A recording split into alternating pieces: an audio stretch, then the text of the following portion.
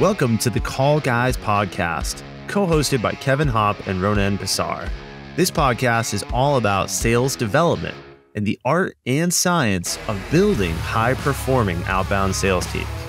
Tune in weekly to hear live cold calls and also to hear Kevin and Ronan interview some of the top names in sales development. Let's dive right into this week's episode and see what we can learn. This episode is brought to you by ConnectAndSell, your live conversation weapon. Teams that use ConnectAndSell average 5 to 10 times more live conversations every day with their prospects. As a cold calling consultant, I've used every platform out there, and simply put, ConnectAndSell is the Cadillac of the sales acceleration space. If you haven't tried it out, your team can try it for free by clicking the link in the show notes below. Have you done things that successfully warmed up cold calls that actually changed your conversion rate? Yeah, dude. Actually, that's really cool that you asked me that. About a year ago, I wasn't posting consistently on LinkedIn. And I still really am not. Like, I'm trying to do like 2 or 3 times a week, but like I don't like slap my hand if I don't do it, which I should. Yeah. But there was a couple people I've called that were like, "Oh yeah, man, like I see your stuff on LinkedIn. What's up?" And it's like, that's so cool. That's like a instant credibility thing where it's like, I know your name just because of like your content on LinkedIn, which is super cool. Wow. That really does help as long as your ICP is connected to you or follows you. Yeah, true. That's why I send out a lot of connection requests. Yeah. I think it's a very underrated thing that folks, some folks have this old school mindset where they're like, I only connect with people that I meet in real life, or I connect with people I do business with, and blah, blah, blah. Like, if you're a salesperson, you should be maxing out your connection requests every single week because 100%. You're building your sphere of influence, right? These are all these people. Say it. Sphere of influence, right? You're building this following of folks that'll see things that you post. They're going to see your interactions. The more familiar that they are with your brand, the more likely they are to take a call. To your point, man. Dude, Amelia Taylor said it best. She always says this. Your network is your net worth. Come on. That's so good. It is. It really is.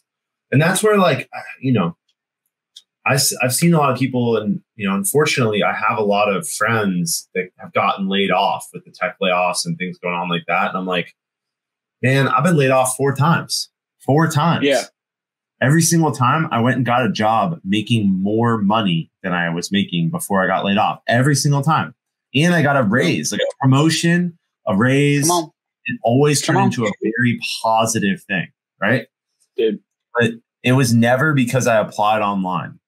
That's the other thing, right? So, like, I've had some people talk to me about this, and they say, like, well, where should I be applying to make sure I can, like, always have a job lined up, or I can, like, have job security? Like, where are the good jobs? I said, the good jobs. You should be applying on LinkedIn. There are not good jobs out there, is what I'm trying to say. There are good relationships.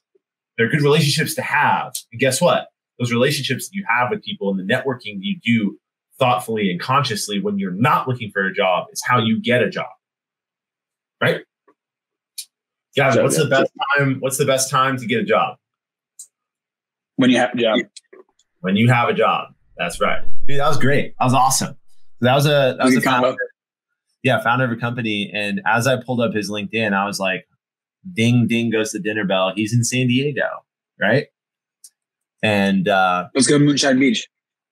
Let's go to Moonshine Beach. Exactly. Dude, that's right. Go to Moonshine Beach. So I immediately like pivoted there and started saying, "Oh, you're in San Diego. Cool. I play." And then he asked me where I live. And then I said, "Oh, I live in, where I live, which is the burbs." And he's like, "Oh, I live down here." And I named a golf course right by his house. And we talked about golf for 3 minutes, Yeah, so really great example of plant seeds. Building. Yeah, that went from a cold ice cold cold call to like Tushar and I have this thing in common. We're in a local geography. We know what golf courses we like to play. Like, incredible follow up. Now, not a good lead for us. Like, I kind of disqualified him on the phone based on where his company is, because you need to have budget in order to work with us? And he said they really have none. But really good connection. Always good to chop it up with people in San Diego. She hit me with I'm actually on a meeting right now. What's your favorite objection overcomer of that? Or I'm in a meeting? Yeah. I've tried a couple times and said like, oh, nice. What's it about? I've gotten one. Here's what I say, right? And there's a little bit of magic in how you say this, because it makes it very clear that if this is a brush off, you're going to have to brush me off again, which is kind of annoying, right? So what you say is, they're like, oh, I'm actually in a meeting right now. You say, oh, fantastic. I will give you a call back tomorrow. And you don't say what every rep out there says is they say, oh, I'm sorry to catch you in a meeting. What's a better time to talk to you? What's a better time to call? What's a better time to call? Everyone always says that, right? I said that. Freaking idiot. Well, the correct answer to what's a better time to call is never, because you're a cold caller and I don't know who you are or why you're calling, right? Yep. So we know that. So like my whole process is like, think ahead of that. You know, that's what they're going to say. You know that they're going to be like, I don't know, I'm free, tomorrow, whatever, blah, blah, blah. But there's no value in that. So when I say, no worries, I will give you a call tomorrow, that's telling them that I'm not going away. That like they can brush me off now, but they're going to have to brush me off again tomorrow. Probably 1/3 of the time. 1/3 of the time, they will stop and say, well, what is this about? And then another little magic piece that all y'all out there can take, challenge them. The challenge is, hey, if you're busy right now and you're in a meeting, this is too important for us to talk about right now. Should we find another time? What are your thoughts? Because they just said they were busy. Now they're not busy. And then most of the time right there, they'll say, I got a minute. Yeah, what's this about? Go ahead. Because now you've piqued their interest. You've shown that you're going to be diligent. Yeah. You're going to follow up. They're saying, I want to deal with this now. I don't want to push this off. Or guess what? Totally acceptable if they say, yeah, like call me another day. I'm busy. Boop. They hang up the phone. They're back on to the meeting. And then guess what you have to do? Call them back. Follow up.